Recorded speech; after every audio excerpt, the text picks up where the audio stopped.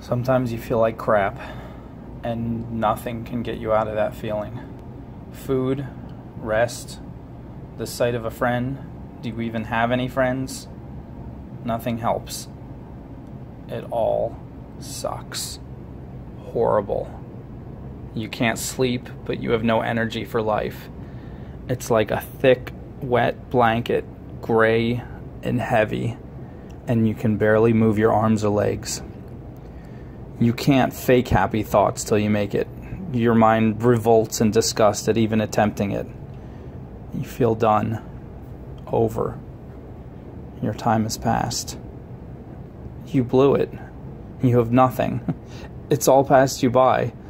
You had a chance, maybe at one time, several times, hundreds, but you blew them all. You're a screw-up. And you're just so sad. And your head hurts.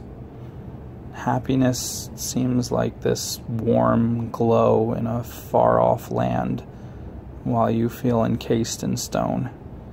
Heavy stone. And you can barely move. And you're starting to lose your will to breathe. This is your time. This is the time to pull yourself up, achy and sullen and hopeless, and do stuff. Nothing spectacular, nothing inspiring, nothing you may ever be proud of or care about, but just do stuff. Drag yourself across the broken glass of your soul. Don't look to TV. Don't look to more food. Don't look to a substance you can put in your body, an outside person, or even a favorite song to give you energy. Just do stuff. Drag yourself through hell. Yeah, you're in hell. It may never get better. So just keep going. Keep your feet moving, trudging, one foot in front of the other. Life sucks. You may die soon. But just keep doing stuff. Do the stuff you wanted to do when you were inspired, when you were happy. What's the point now? The happiness is gone. It'll be crap anyway. Shut up and do stuff. Do it bad. Do it grisly. Do that stuff you promised you would do when you were in La La Land. Is it easy when you feel good? Well, welcome to humanity. Think it isn't easy for everyone when they feel good? You know what separates the 1% from the 99%? Almost everyone. Everyone. The 99% of people. They check out when they feel crappy. They stay in bed. They escape into time-wasting habits, addictions, binge-watching crap they don't really enjoy, whining to the few friends they have left in epic long rants that those friends and family will eventually feel pressured to listen to, but ultimately they'll despise them and they'll feel used for having to put up with that.